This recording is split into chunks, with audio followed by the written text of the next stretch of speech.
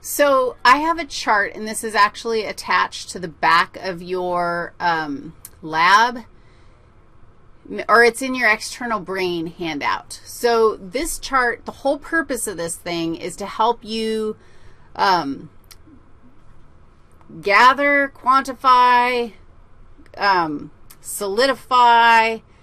I don't know what you're going to do but you're going to do something with this chart to help you remember the key characteristics of each one of these parts of the digestive tube. So the esophagus, we're going to start with the esophagus. Why? Because it's first. And the esophagus might be the easiest one to tell, and let me tell you why. It is the only part of the tube that has a different kind of epithelial tissue lining the lumen. The esophagus is lined with stratified squamous epithelial tissue. All of them are lined with epithelial tissue because you only find epithelia along a lumen, and all of them have lumens in the middle. So the esophagus has stratified squamous. Now think about that for a second and tell me, what is the function of the esophagus? Well, it pretty much did nothing more than pass food from here, from the pharynx to the belly zone. And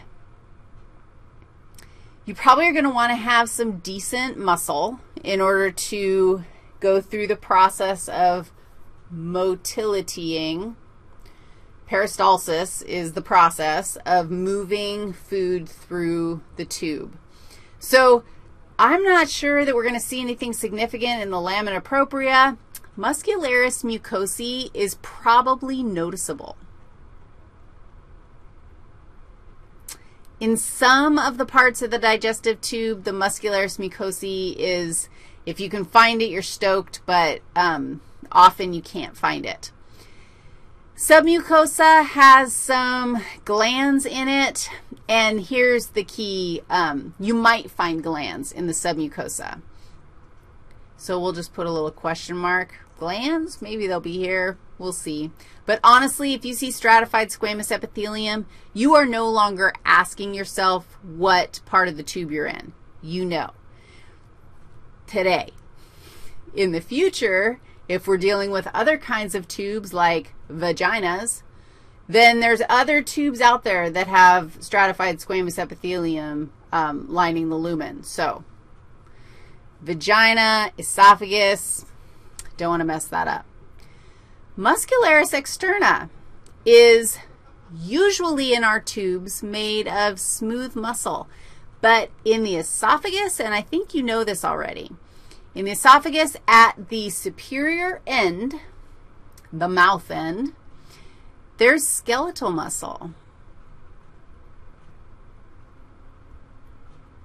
At the inferior end, or the stomach end, it's smooth muscle.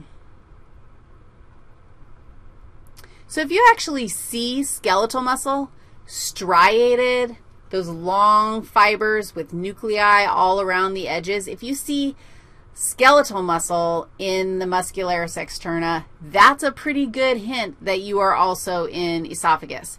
You probably aren't going to need to determine that, because the fact is that if you see stratified squamous epithelium, or you see not simple columnar epithelium, then you pretty much know you're in the esophagus.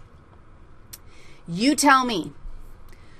I told you that adventitia was found somewhere and serosa was found somewhere else. What did I tell you? Serosa is peritoneal. If the structure is found in the peritoneal cavity, if it is intraperitoneal, then it's going to be the outermost layer, or the most superficial layer, or the most basal from the lumen of the tube is going to be serosa. If it is not in the peritoneum, and you tell me esophagus, what's the story? Is it in the peritoneum? Most of it is not. Some of it is. As soon as it passes through the diaphragm and into the stomach, there's a little brief period where it is in the peritoneal cavity, and at that point, it is covered with serosa. But most of its life, it is covered with adventitia. And I said most of its life, most of its length is probably a nicer way to put that. Okay, I didn't put anything in the lamina propria because the lamina propria is, there's nothing unique or interesting. Really, submucosa, I probably could have skipped that too. Knowing that it's adventitia, that's a good thing to know. That tells me that this is not going to be found in the peritoneal cavity. And like I said, stratified squamous epithelium, that's your go-to. So let's go check it out. Here I am in my favorite land, University of Michigan, histo, woof, woof. What are the Michigan? Wolverines? Wolves? Woofs? Woof, woofs? Doggies? All right, check this out. First of all, histo review. Every time we're in histoland, try to identify as many tissues as you can. What is that? Come on, home pounds. Lacuna, clear, glassy looking. This is hyaline cartilage, you guys. So are we expecting hyaline cartilage in the esophagus? No. No. But what might we expect hyaline cartilage in that might be near the esophagus? You can feel it right there, your trachea. You could totally have your trachea, and we will be looking at the trachea soon. But I want to show you this too really fast. Do you know what these are?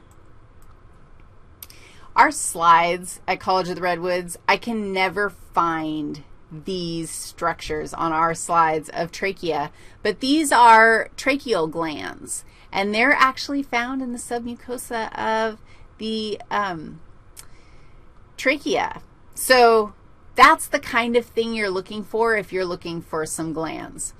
But yeah, this is not the tissue you're looking for. This is not the tube you are looking for.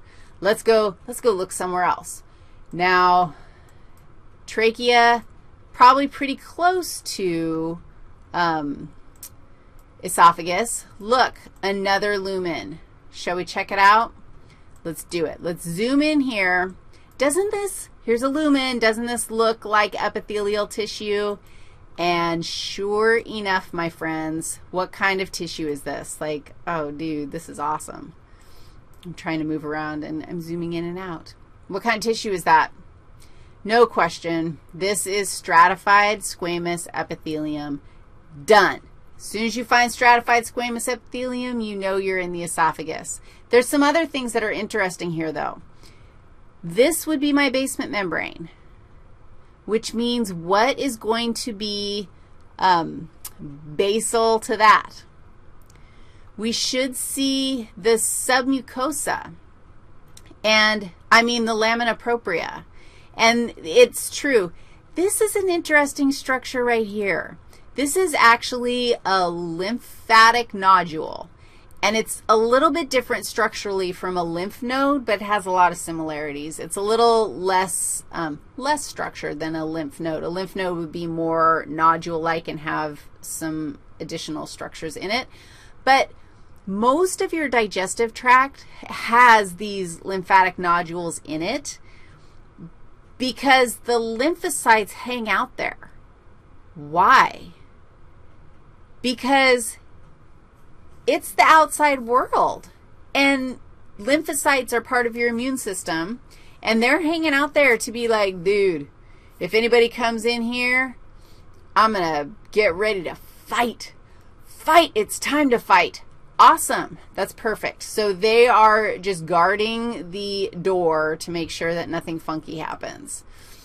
You can see that this is, that right there is probably our muscularis mucosae.